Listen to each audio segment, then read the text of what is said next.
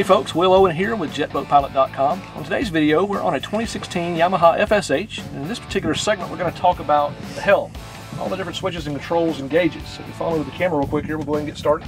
First thing you'll notice right away, we've got a nice stainless steel steering wheel here. It's got a tilt function to it, so you can tilt it up and down. Over to the left, you have a ignition switch with your safety lanyard. You've got your blower switch as well here, so if you want to ventilate air out of the engine compartment, just flip that switch on. You're going to want to let that switch run for probably a minute or so before you start the engines. Also, one tip, some people actually take the engine hatch itself and they'll open it up before they start the engines just to make sure that there's no fumes from gasoline inside the engine compartment. Don't run a risk of a fire or explosion. Anyway, moving forward, you have on the dash here a new feature this year called a jet wash, and we'll show this in a later video. Jet wash basically pulls water off of the jet pump, that pressurized water coming off the jet pump, and it uses an actual spray hose and nozzle, so you can wash down your decks, wash down your floors, or anything that you want to indefinitely with the water that you're riding on through that jet wash system. So it's going to use engine RPMs to produce pressure. Pressure comes down the hose, you can use it to rinse the boat down. You also have a no wake mode setting here, and once you're in that forward idle position, you can use 3 different no wake settings. No wake 1, 2, and 3. And then once you're cruising, if you want to adjust your speed, every press of a button increases the RPM by 100 RPMs. So you have 8 positive settings and 8 negative settings. So you can dial in the speed you want. With the press of a button, you can simply just go up or down in the speed.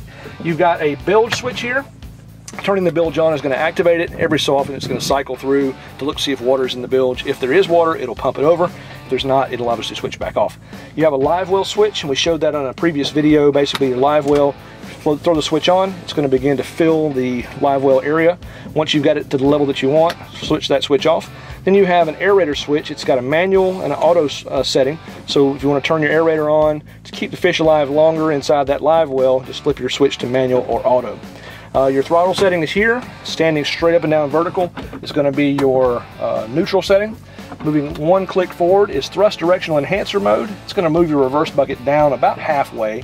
Gives you some additional control at slow speeds. Moving it forward another click, that's going to be in forward. So the gate's completely out of the way. You've got thrust. And obviously from there is forward throttle. To go rearward, to go in reverse, back to neutral. 1 click down, you've got the thrust directional enhancer mode.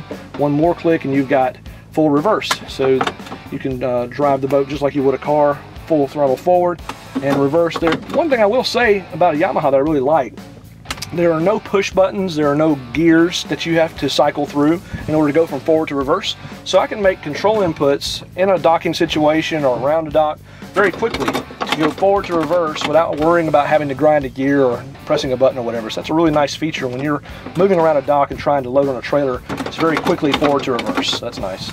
Over here on the side, you've got your stereo system, fully Bluetooth enabled. And there's another video we've produced that shows you how to connect your Bluetooth device to the Bluetooth stereo. Down the side here, you'll also notice we've got a connection here for a USB and an auxiliary cord, as well as a 12-volt accessory outlet here if you want to charge your cell phone or whatever you want to do there.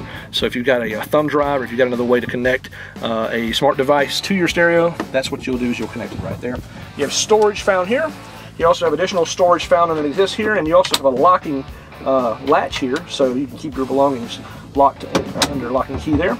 Moving forward onto the dash here, we've got our gauge cluster here. We have a compass, we have an RPM gauge, and we have our speedometer.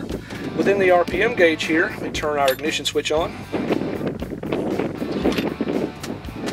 Once this switch is on here, we will get a beeping noise there, and it's going to cycle through, and we'll toggle through your gauge settings. So you have a mile per hour, you have a temperature gauge, you have a voltage gauge, you have a fuel gauge, engine hours, gallons used, miles per gallon, gallons per hour, max miles per hour, your trip, I guess, mileage for your trip, and it is turned off on me.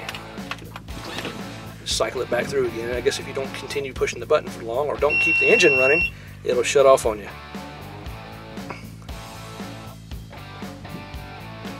And there we go, miles and back to 0 RPM, and then your miles per hour again. So those are your settings inside of the switch there. Moving on, we've got our horn. Pretty loud, right in your ear too. Courtesy lights. You have your nav anchor light, so this is going to activate your lights up on the bow, the green and the red light, as well as your light for your light pole. The light pole is found underneath the locker here in the front. We'll show that in a later video. You have your accessory switch here, and you also have an additional accessory switch here. This is going to be for later on adding additional devices to the dash here if you want to add a GPS or a chart plotter, something of that nature. So this should round out our helm compartment or helm area on the 2016 Yamaha FSH. For more information about your new Yamaha FSH, feel free to visit our website at JetBoatPilot.com. From the home page, you can find a video tab. You can find a lot more video content there. We hope this video has been helpful to you. Thanks for watching. Have a great day.